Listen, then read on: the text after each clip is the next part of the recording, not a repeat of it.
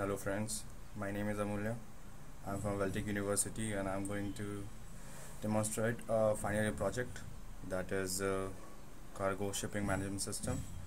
We have developed this project in Visual Studio 2010 and the server we have used is SQL Server 2005. So first of all I'll show you the home page of our system. This is the home page where the link is given to all the other pages. First of all, let us go to the search page. It is basically used to find the location in which places we are providing the services. About us gives the brief information about the company and when it started and everything.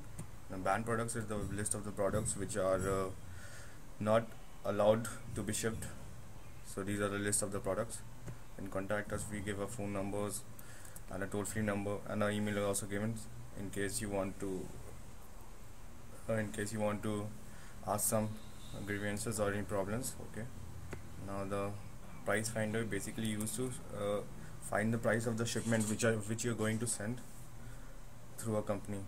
Now first of all we are going to register a new user, so let's type a name.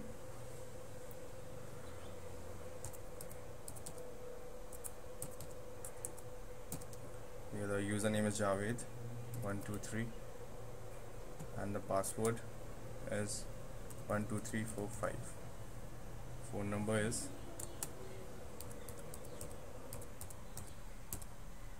and the email is given as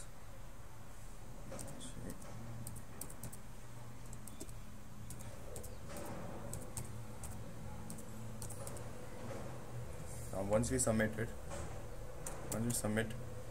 a user ID is generated automatically from the database. Now you can see the user ID is 1120. So the user can basically use this ID, that is 1120,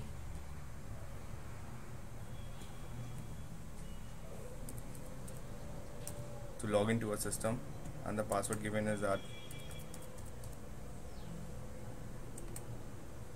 Now here is a customer user setting page. Okay, now here he can change the password. Like he can type his current password, that is current password is 5, and then new password.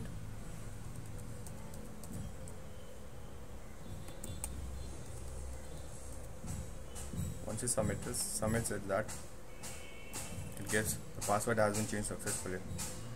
Now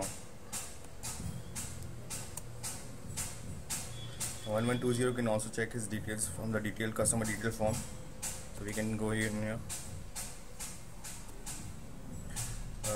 customer detail form. He can fill in the form and use the services. So he can type his full name,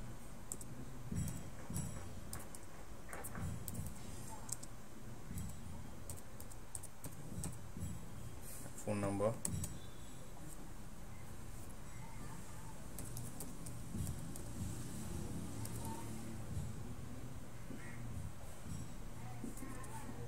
email ID,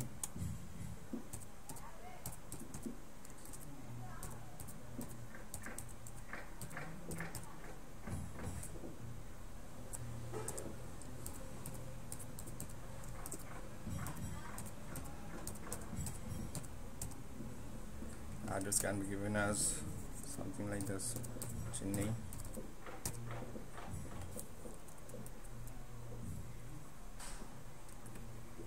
Type of material can be given as from the drop down list is given like electronics. You can choose from here. The product name can be electronics, it can be a personal computer. Number of products can be chosen from here, like one over here.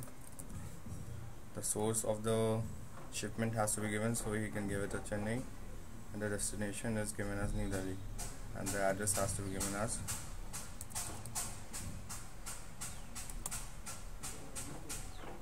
Now once he registers, automatically from the database a customer ID is generated, that is 5020. It is a customer ID uniquely to that user particularly.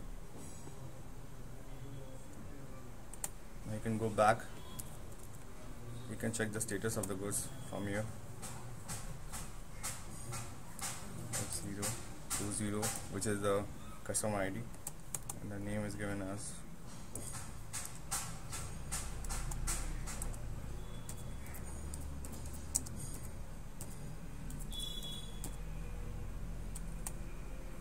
now this is generating a grid view, showing the grid view of the customer that shows the detail and what are the purchases he is doing, the number of products and destination address. So let's go back. In the cancel cargo module, you can type in his customer ID, that is 5020, and write his request as to cancel request, which is sent to the administrator, who can later cancel the request. Now this is done. Basic thing is we are using an admin login also. From the same login page, an admin can log in. Like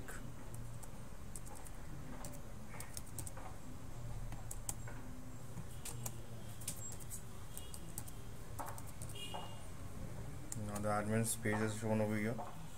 There are two modules: view customer details and cancel customer request. So in order to view the customer, once the administrator types the view button, the whole database is listed in front of him, which he can see and later change it on. These are the modules, and this is the project. Thank you.